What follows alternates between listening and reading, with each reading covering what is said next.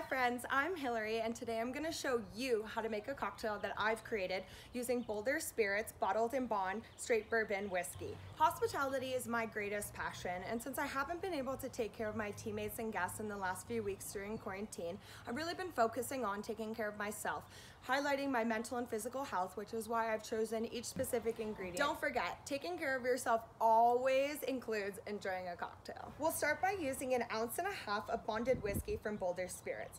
I chose to use whiskey since it was once deemed medicinal during Prohibition times. Following that, we'll use 1/2 ounce of both fresh squeezed lemon and orange juice for a little bit of a vitamin C pop. Egg whites for a little protein and that luscious froth that we all crave from home. A bar spoonful of organic apricot jam to utilize in-season fruits, and a bar spoonful of homemade dandelion jelly. Dandelions are not only fully edible and medicinal, but they're full of antioxidants and great for an immunity boost.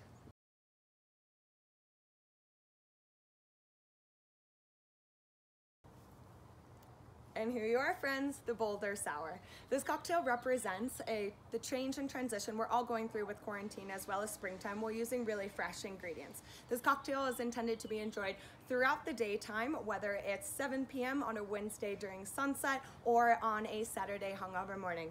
Cheers, and thanks for listening.